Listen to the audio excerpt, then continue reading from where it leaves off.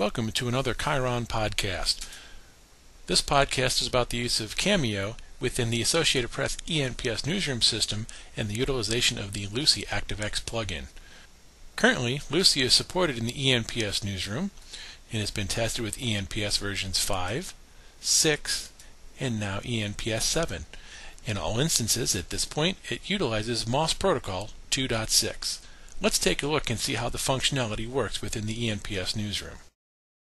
In ENPS, I'm preparing a news story about the United States Postal Service reducing deliveries from 6 days a week to 5. I'd like to add a graphic at the beginning of my story, kind of like a banner to introduce the story. I clicked on the mouse rover. I'm going to select my one-line super template.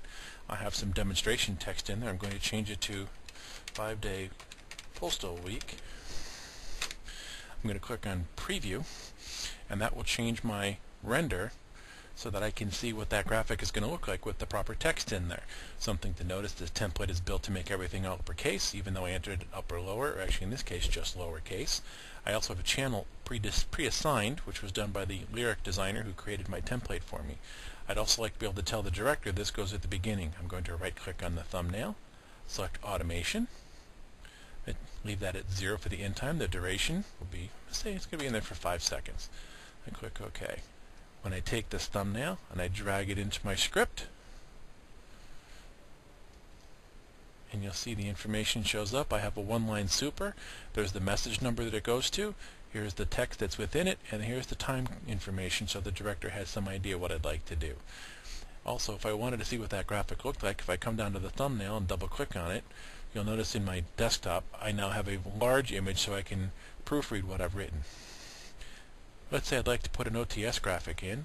I'm going to go to my quick search field, type in OTS. I'm going to click on the OTS template, and what I'd really like is a picture of the Postmaster General. His name is John Potter. I'm going to right click in this image template and select Create Axis Graphic. I need to give this a title. I'm going to call it John Potter OTS. This will automatically take me up to Axis Graphics, which is the online compositing tool from Chyron. I have the opportunity to view a proxy thumbnail. You notice this image looks a lot like this image. It took me to it directly. I'm going to come down to Zone 1, which is the foreground, and I'm going to say I'm looking for John Potter.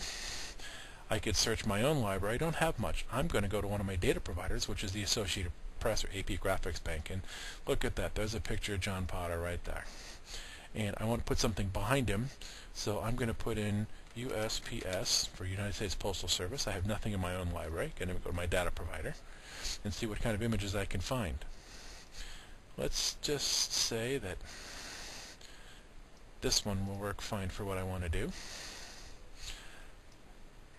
I'm going to move him over just a little bit. I'm going to move the background graphic in a little bit, and I'm going to put in here his information.